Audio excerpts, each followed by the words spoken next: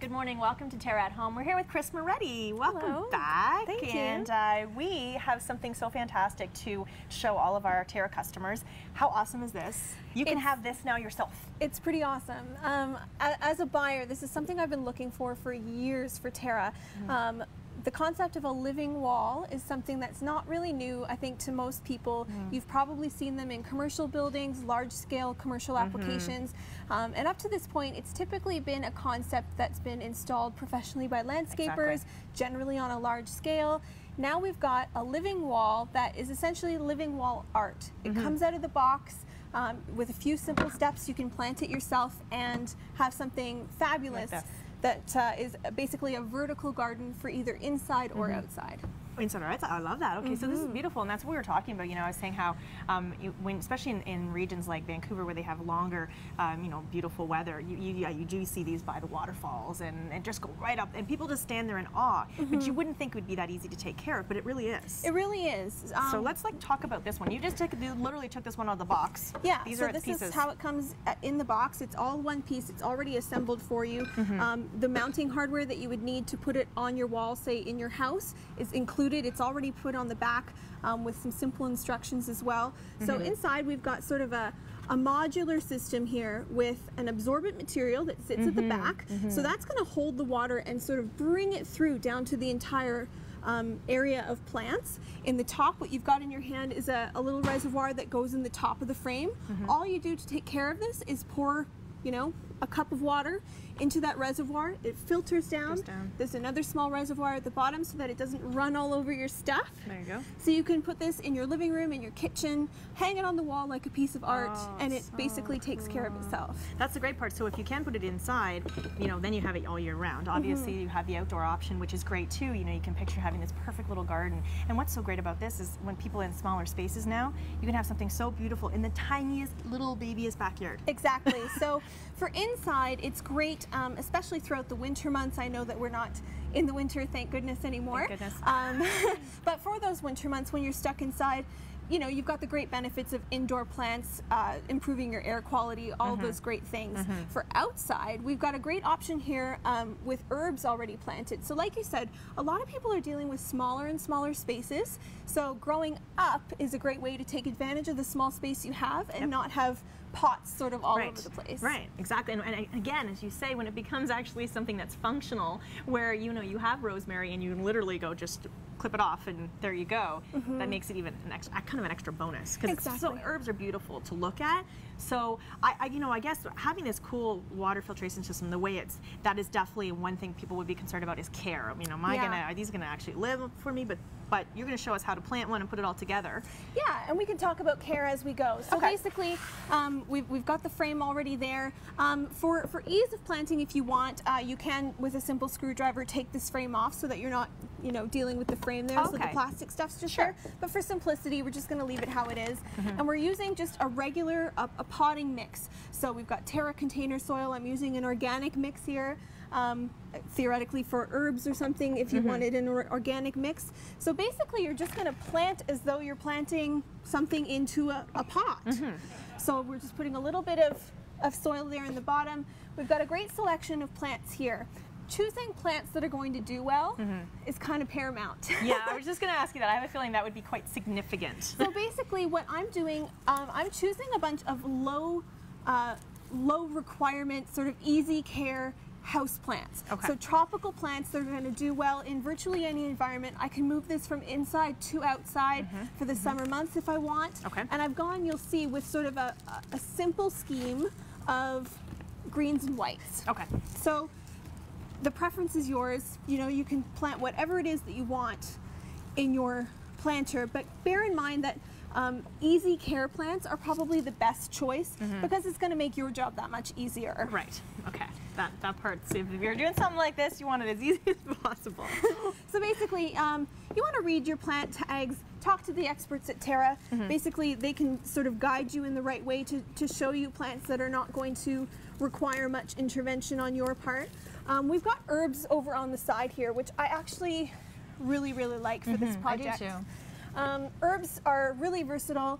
The one thing, though, is that they require a bit more light. So they're a perfect application to have outside on your patio, right, as opposed to inside the house. Okay. So having herbs outside on the patio, obviously for ease of use, keep them near the barbecue. It's a great way to soften a hard wall, like the wall of your house, in your patio, or a fence, something like that.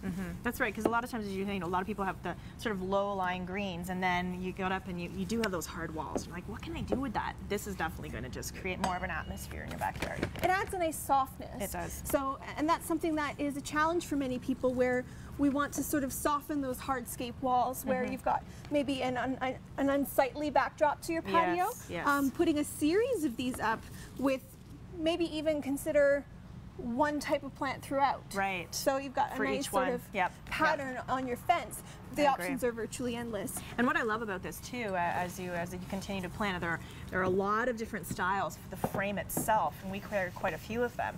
So again, this is just sort of a black, sort of worn wood, and then obviously it's a nice brown, but there's red and just some, and almost a bluey gray tinged wood, like a stain. So some really nice options for whatever suits your style and color in the backyard. Exactly. I love that. So we're using a bit of ivy. So yeah, and that's, again, as you were mentioning, if you wanted to, you could just do all ivy, and that would be beautiful too. It would be lovely. As it continues to grow and fill in, it just gets more and more spectacular as it continues to grow, which is lovely. So again, I've chosen plants that are going to be really easy to take care of, and in a really simple color scheme, so that I'm not complicating things. Right. No, I like how you've done this, though. This is really, really cool. It's nice to add a bit of variation in your planting pattern. So if you've got, I've only chosen 4 different types of plants here, and I'm just sort of kind of varying them throughout, so that we've got a nice disbursement of different colors and patterns and textures throughout that, literally creating a bit of hanging wall art. Let's talk a little bit about fertilizing them and taking care of them, making sure that they are going to keep their, looking fresh. Absolutely. So for everyday care, basically all it needs is a bit of water. So depending on the types of plants you use and where you have it, that's going to sort of vary how often you need to water. In an indoor environment, a cup of water once a week is really all you're going to need to do. Okay, it's easy. Outside on the patio in a sunny situation, probably daily. Right. So it just depends on where you've got it placed, how much sun it's getting, and you'll get to know pretty quickly how fast your plants are drying out. Right. As far as feeding goes, super simple as well. We're basically just going to use an all-purpose plant fertilizer mix. We've got some great options from Scott's in Miracle Grow. Yeah, these are great. So any kind of water-soluble plant food is really all you're going to need. Perfect. You mix it up following the directions and put it in that raw water reservoir, and that's it. Look at this, she's not even done yet, and how beautiful this is. Well, thank you so much for coming on the show, Kris. And these are available at our TERRA location, so make sure you check them out. You'll definitely find one for you. And yes, you can do it too. I can do this. We'll be back with more TERRA at Home.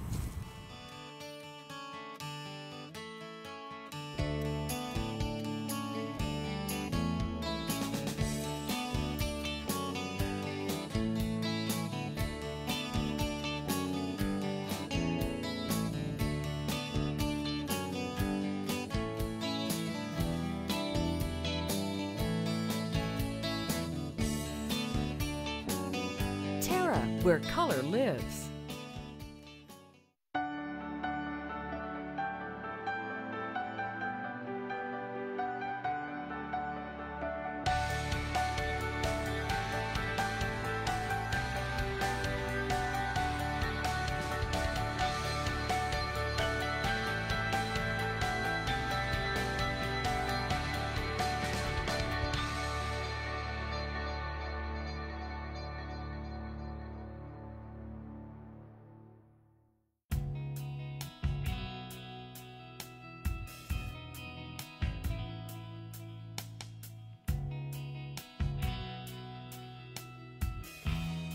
Good morning, welcome back to TERRA at Home. I'm here with Ross from Freewheel Cycle in Dundas, and thanks for letting us come into your shop. We are talking about getting a new bike, and there are so many to choose from. Obviously, this is like the first full day of summer, so everyone's kind of getting out there and hoping for some good riding weather this season. So lots to think about when you come into a bike shop. First of all, what you're riding, right? What kind of ride do you want to do, right? Okay, so say we were going for the road and we want to do one of that road cycle. This is for like the big guys, right? Like a racer, serious stuff. weekend warrior sort of stuff. Yeah. So tell me, what are some of the cool features on here? So you've got like, the frame is carbon fiber, so no expense spared, super lightweight, like these 17 weigh like pounds. nothing, right? Yeah, it feels like nothing compared to most bikes. Sort of an aggressive position, very aerodynamic, thin, high pressure tires for low rolling resistance. Wow. Yeah, and super stiff when you're pedaling. It just feels like every ounce of energy is just going right into your forward. And this motion. and when this time of year, when we have a lot of really great trails around our region, which is nice, and for we'll get to the trail riding side of things, but the roads that we have as well, people like to head out into the countries and get some of those windy roads and the hills and all that through, especially coming out of Dundas, right? There are lots of places to ride. It's a beautiful area here to ride. Just getting out into Flamborough and out Ancaster Way. Yeah. You can just go into the country and spend hours and hours. So this is for more up the and serious, down the hills. The escarpment makes for great, great climbing. So lots of questions for people. You know, come in and talk to you guys about this if you're trying to get in, make this shift, as this is your kind of your new thing. And because these bikes can get very expensive too, can't they? Yeah, but there's entry level bikes too. There's bikes for everyone. So. See, he knows. He knows. He's a field guy. Okay, so now let's talk about this one. So what's this one? This is sort of a typical city bike that we carry, and it also would make a great commuter. You've got fenders for riding in all weather, and a lot of people don't know, but they make a big difference. Just the road spray coming up, you're actually a lot drier if you've got fenders on your bike. Okay, that's a good thing to think about. We think about fenders when we were a kid on our bikes, but they really do have a purpose. Yeah. A lot of the spray off the front wheel just soaks your shoes if you don't have fenders on your bike. And a lot of people nowadays are riding their bikes to work, especially, I mean, the short season that we do have. People like to get out on their bike if they're within riding distance from work. Why not? But of course, you don't want to be covered in mud and water when you get to the office. If it is that sort of day. Exactly, it is that sort of day. So this is good though, and again, it comes comes with a rack, so you can fit bags on the top of the rack or on the sides. It's got a pants guard on the chain, so you don't have to deal with the straps or rolling up your pant leg or anything like that on this bike. But good, this is a good stable bike for you. Good sweat solid back bars, sort of an upright riding position. Okay, yeah, very good. Yeah, all right, I like that. Okay, and this guy. Yeah, so we've got sort of a mountain bike here. Dundas is a great area for this sort of thing. There's lots of trails in the woods and stuff. So you've got suspension, hydraulic disc brakes, sort of. So that's on impact, right? That's going to give you just a little give when you're... Yeah, the suspension is going to soak up the bumps in the front. This frame is carbon fiber, sort of like the road bike that you've seen. It's a higher end mountain bike. So it's still, it's a beautiful bike. So it's still light, even though it's a mountain bike. Really There's light, association around the old mountain bikes years ago, were like really heavy and clunky. Solid heaviness, right? But you don't need that now. It doesn't have to be that just because it's a bulkier bike. And the carbon fiber, I mean, it is super stiff and super light, but it also just soaks up bumps really well. So again, that's beneficial. And of course, the tires are... Fat tires, loads of grip, a larger wheel size than the older mountain bikes. This is a 29-inch mountain bike. Okay. And the larger wheels have a little bit more give. So it makes the rear suspension kind of unnecessary unless you're doing more heavier serious stuff. Yeah.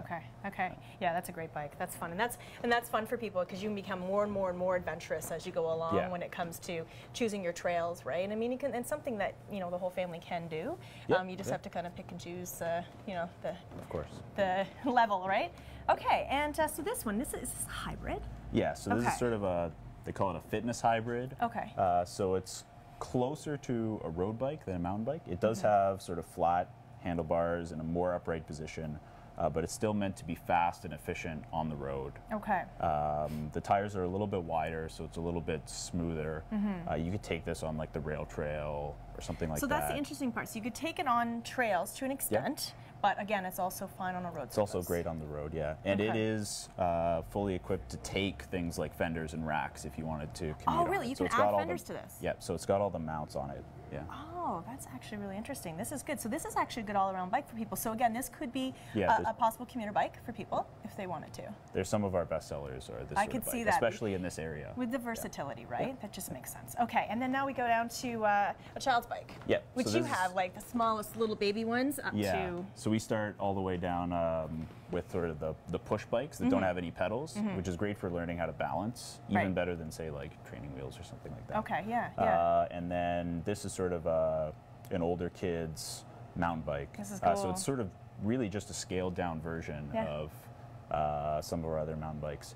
And I mean, they're not super expensive, which is good if it's going to be replaced. Well, that's the thing, right? Because the kids grow like in 5 minutes. So. And we do this just for kids' bikes. We take trade-ins. So when they grow out of the bike, we'll take the bike back, and then we'll assess it and then pay back a certain amount. And then we resell them. So we also often have used kids' bike for sale as well. Oh, see, that's great, and that is so good for parents to know, right? Especially if you have multiple children. I mean, you can only go through, the bike, and then be able to have, like, especially if you have a girl, and then the boy, you don't want the boy's bike, and right? Course, so there's enable on a trade-in. Now, one thing, obviously, with the focus on all these bikes is having yourself a good helmet. You guys have every helmet known to man that works all sorts of helmets, different riding, road helmets, mountain bike helmets, kids helmets, like skate-style helmets, that sort of thing. Yeah, so that's good, and that's what's great. A nice local bike shop that right here in Dundas. You guys have been here for a long time. Everything, service department. Yep. And also classes. We were talking about there's also clinics that you can do for maintenance to help, so you can take care of your own bike. Yep. We have level 1 and level 2 maintenance courses. Level 1 is sort of the basic stuff, how to fix a flat, how to adjust your gears, how to adjust your brakes, that sort of thing. Level 2 is sort of like doing a lot of the stuff that we do in the service department, so just totally stripping everything down. Replacing parts, all of that. Yeah. I guess we should also remind people too, at this time of year, if you already have a bike that you're keeping, that you should do an annual maintenance. Like if you're not doing it yourself, bring it in and just make sure that it's okay to take out on the road again, because things happen in the winter while it's just sort of laying dormant, sitting right? there. Yeah. We do like basic maintenance, so that's like our sort of the basic price package, and then we adjust the gears, adjust the brakes, clean the bike up, we test ride it to make sure that everything's good, tighten everything down, make sure that it's safe to ride. Yeah, so. and really that is key, right? Because I mean, I think sometimes people think it's okay to hop out there, oh, my tires feel fine, and that there's other things that can happen, right? So you want to make sure it's all ready to go, and of course all the other equipment needed, gloves, and again the camelbacks and all that for the long rides, and rain gear if it's that sort of day, all that stuff. So perfect. So basically, what people do, you can come in, ask lots of questions, and find the right bike. Family as well. You have the little trailers, like we have the chariots. The chariots. Yeah. We even have a scaled down one for dogs or cats too, which is kind of fun. Get out of here! That's awesome. My cat weighs a lot. That'd be crazy. Well, thank you so much, Ross. It's really good. No and again, thank you to Freewheel Cycle. We'll be back with more TERRA at Home in just a bit.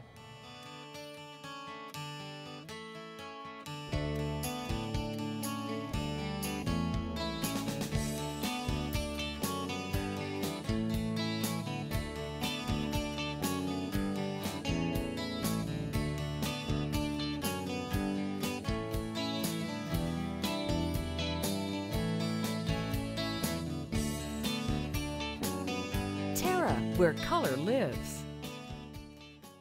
You've sat under them and built forts in them. You've swung from them and fell out of them. You've even fallen in love under them. Trees have always held a special place in our hearts and memories.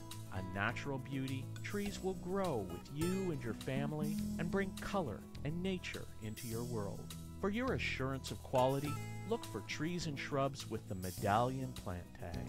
Medallion plants, locally grown, the pride of Niagara.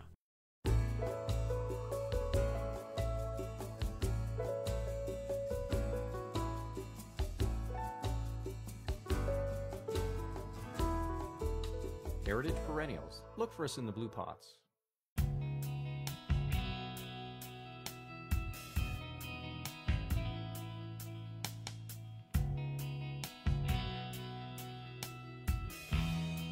Good morning, welcome back to TERRA at Home. We're in our TERRA kitchen with Chef Rachel and making a very yummy dish that we all can't wait to try, involving fresh lobster. Yes. So we have him in the pot already. We do.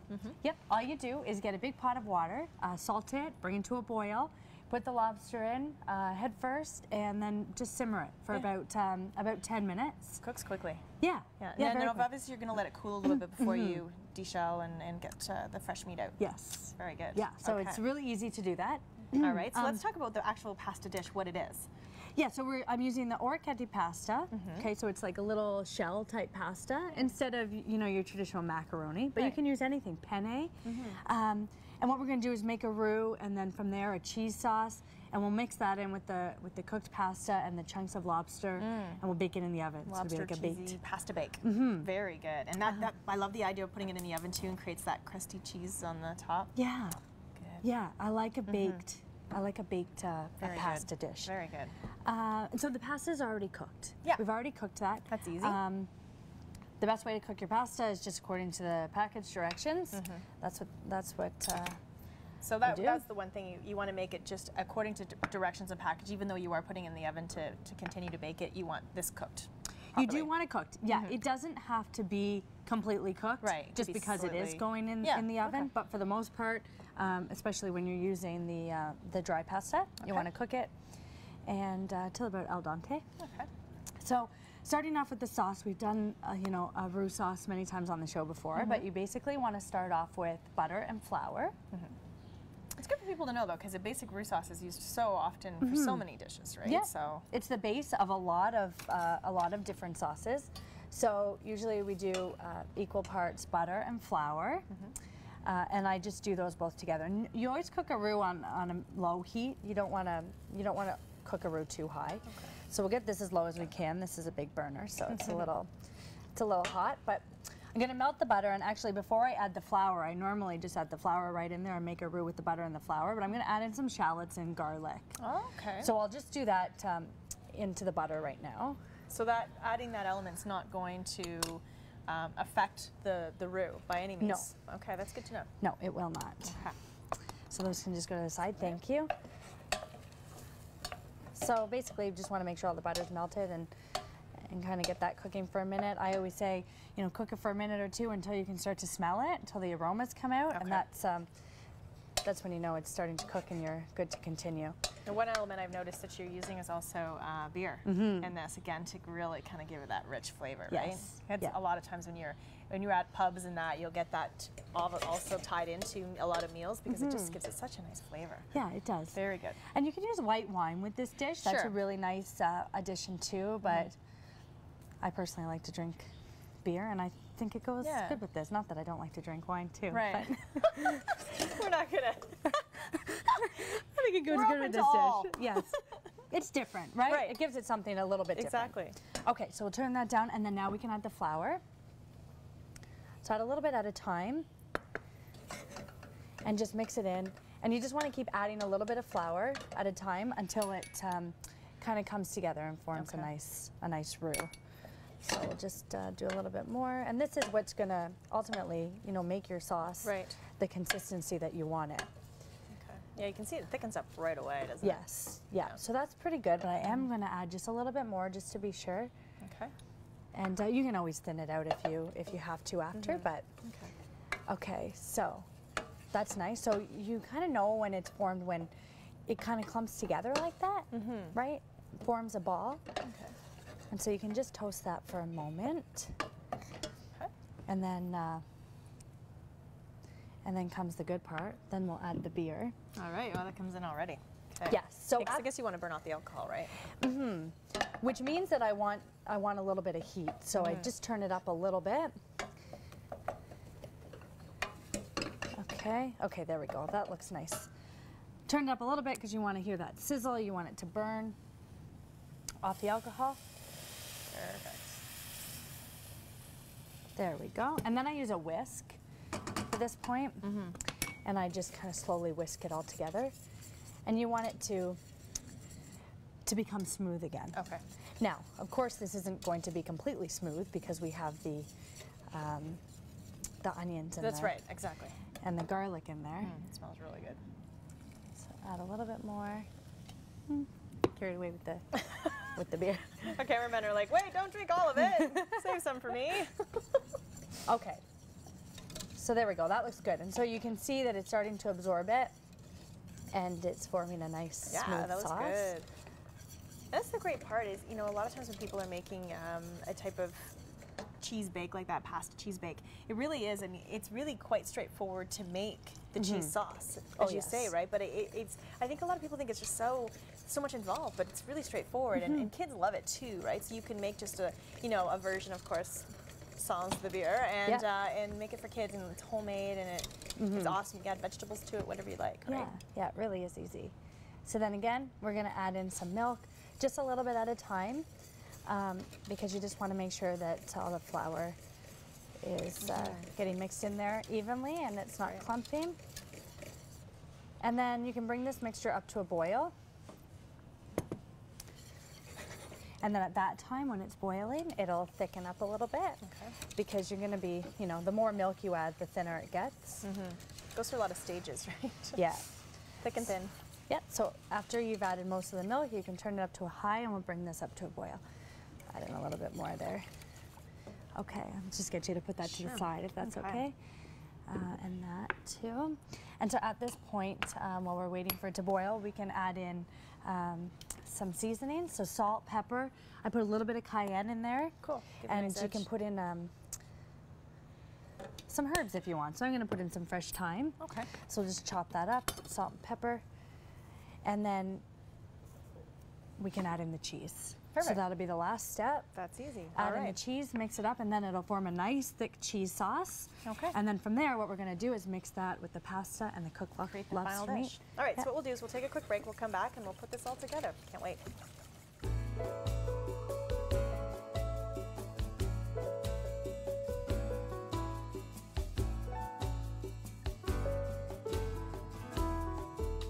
Heritage perennials. Look for us in the blue pots.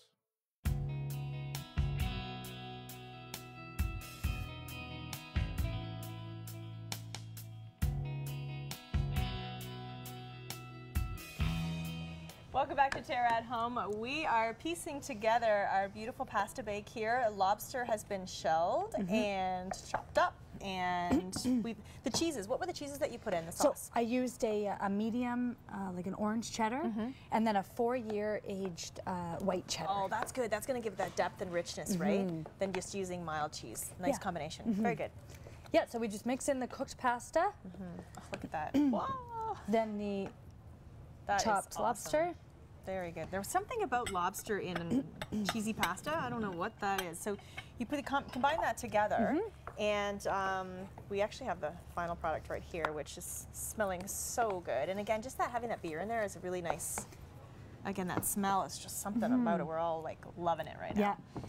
So yeah, so this is the finished product. As you can see, I've put breadcrumbs on top. So I just use a seasoned regular breadcrumb. Right. So I like that because of the flavor that it brings with the herbs in it. And you could put in whatever herbs you have.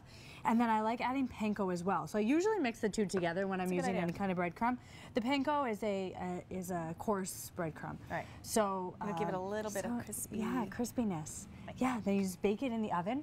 How long are you baking it for? 350 degrees for about 45 minutes or so, till it gets nice and bubbly. And as you can see, the edges are crispy. Yeah, you can throw it under the broiler if you want for the last couple minutes. Very good. Okay, well, while you're pouring that in the dish, just a reminder that, of course, you can find all of Chef Rachel's recipes on our website, terragreenhouses.com. And again, this is something the whole family, I think, would love. And again, you can adjust to what you need to for the kids, but I think everybody would just thoroughly enjoy this dish. Yes. This is and it's again, it's still good. Spring is still kind of damp, and you're still kind of loving this stuff. You definitely wouldn't eat this in the middle of July when you're trying to squeeze into your bikini. So Probably shouldn't. right, but we're allowed to do it just now. Yeah. So very good. Thank you so much, Rachel, and we'll be back with more Terra at Home next weekend. Hope you have yourself a good one.